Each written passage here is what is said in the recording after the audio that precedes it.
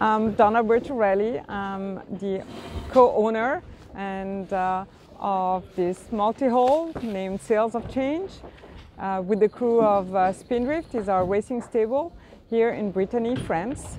And we've been trying to attempt to break the world record around the world since 2015. This is going to be my second attempt, and we're here today welcoming you here, sailing with us and experiencing what it is to sail on the biggest multi-hull in the world.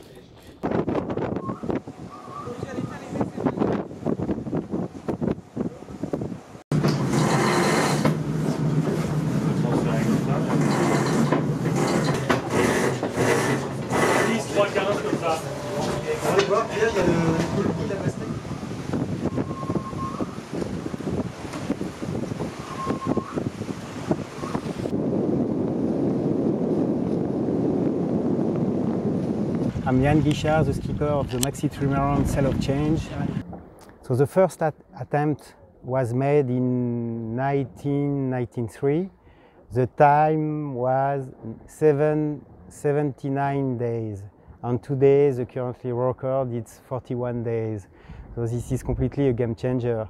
So this is the strategy, the tactics, and it's very important. This is the key of this record. So what we have to do is to wait for the right window to be able to set sail, and this is what is very difficult, because you know exactly now with the forecast weather, we know exactly what we're gonna have for the next 5-7 days, but the goal is to look further, to look where we will be in 10-12 days. So this is the key of the record, because after 5 days we reach the equator on only 4-5 days, and after 5 days, we reach the Cape of Hope in South Africa, and this is the key. So we have to wait the right window for that, and after that we have to play with the weather, but this is the most difficult part, because we have to wait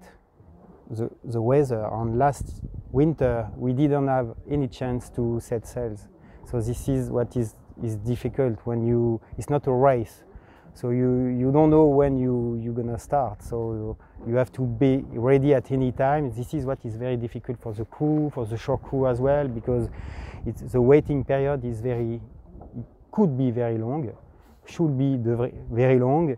So, and as soon as the weather is okay, you have to set sail and go.